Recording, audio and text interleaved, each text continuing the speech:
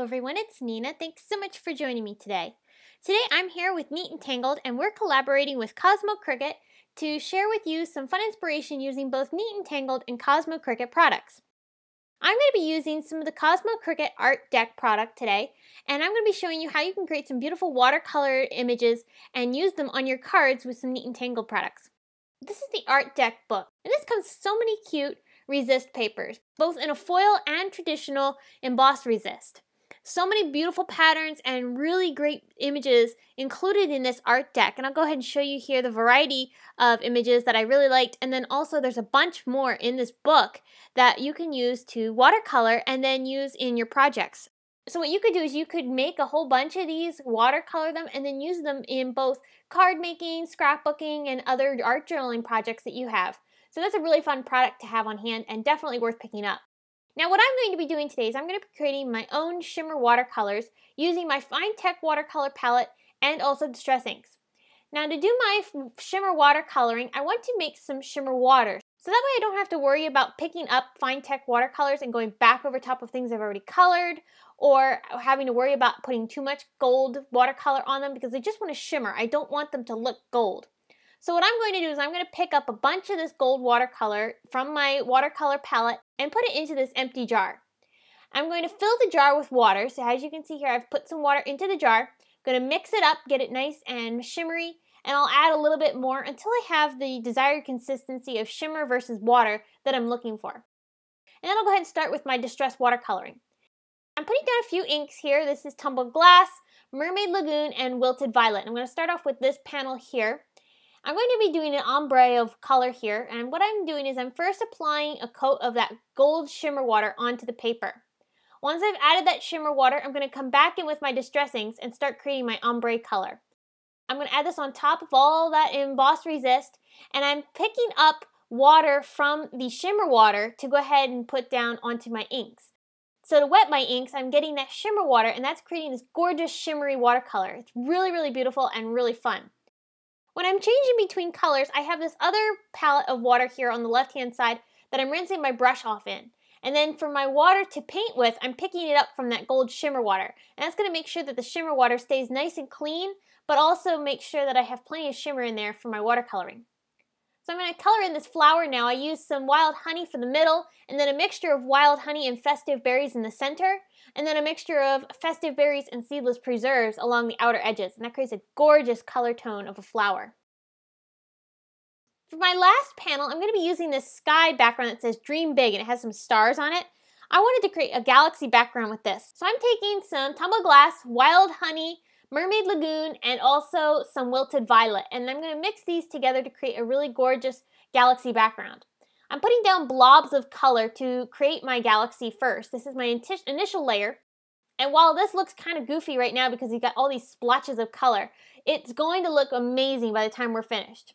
I'm going to add in more of the wild honey and go back over top of the areas in the same color tone. So I'm going back over top of the Wilted Violet with another layer of Wilted Violet.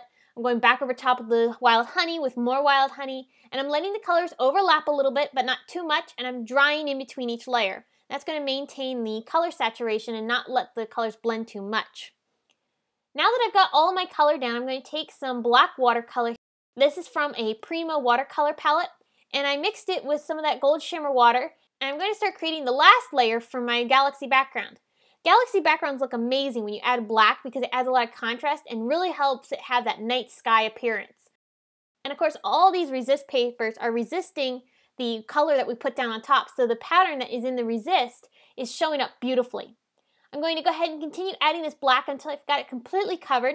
And again, this really looks kind of funny because there's so many splotches of color, but once we start adding the stars and this thing dries, it really looks like a galaxy. It looks absolutely amazing. So here it is drying, and now I'm going to take some Finetec Gold Watercolors again. This is the white gold color. I'm going to splatter on a bunch of droplets in that white gold pattern. This looks really, really great and adds that nice shimmery appearance, makes it look a lot more like stars. And I'll go ahead and put a ton of those all over this background. Now I also wanted some bigger splatters, so what I'm going to do is I'm going to fake it and just kind of go back over top of certain ones and dab on some color, and that just makes some of the stars a little bit bigger and have a little bit more of a bolder appearance. Next, it's time to work on our embellishments. I'm taking some gold foil paper here. This is from Silhouette. And I'm going to die cut it with some stars from Neat and Tangled's Scored Shape die set.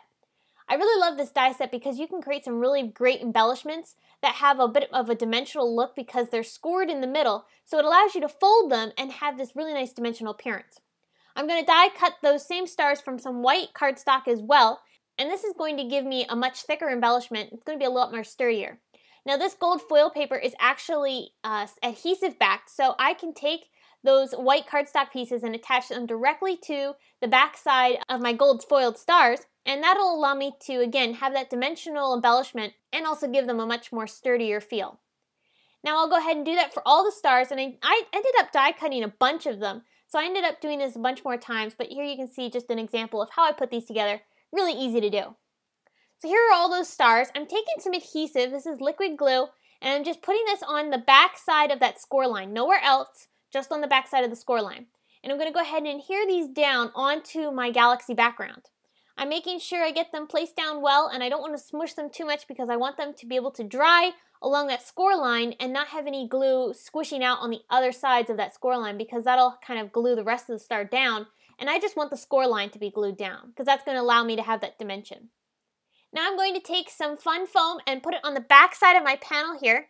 I'm just using some scraps that I've had in my stash. I don't like to throw those away because I know I can get use out of them, and I can either pair them up together to cover an entire background, or I can use them on smaller pieces when I need them.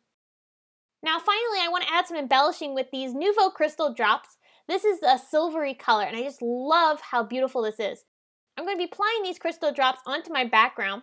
The best way to apply the crystal drops is to make sure you don't push the tip of the nozzle onto the paper and rather hold it above the paper and just allow the crystal droplets to literally drop onto your paper, and that'll give you much more dimensional embellishment and also prevent them from being smudged.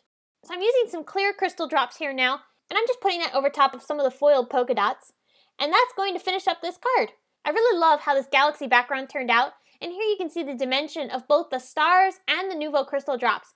Really, really beautiful and so much fun, and that shimmer in the watercolor really make these backgrounds have a step up above normal watercoloring. It's a really fun technique, and I hope you've enjoyed it. Here's a close-up look at that beautiful galaxy background and how fun it was to create. And I love how the Cosmo Cricut art deck really allows you to create some really fun cards very quickly with these fun emboss resist patterns. Here's a close-up look of how I finished up that card that we did the ombre watercoloring on. I added some gold splatters to bring out the gold in that foiling on our embossed resist pieces. And then I also matted that with some dark blue cardstock that matched some of the Mermaid Lagoon color that we have in there. And then for my flower card, I created this beautiful Just Because card using a Neat and Tangled stamp set and also the new doily tag die. I loved how these items paired together to create this nice striking, bold card. And the center of the flowers was actually created with an ivory colored crystal drops bottle. I love how it adds that nice, beautiful dimensional look to the center and also gives this card a nice dressed up feel. So I hope you've enjoyed this video and got some inspiration on using not only Neat and Tangled products, but also some of the Cosmo Cricut art deck papers. Here's another video you might enjoy featuring Neat and Tangled stamps and dies. You can find me on social media at Facebook, Instagram, Pinterest, YouTube, as well as my blog. And thanks so much for watching. I will see you again soon.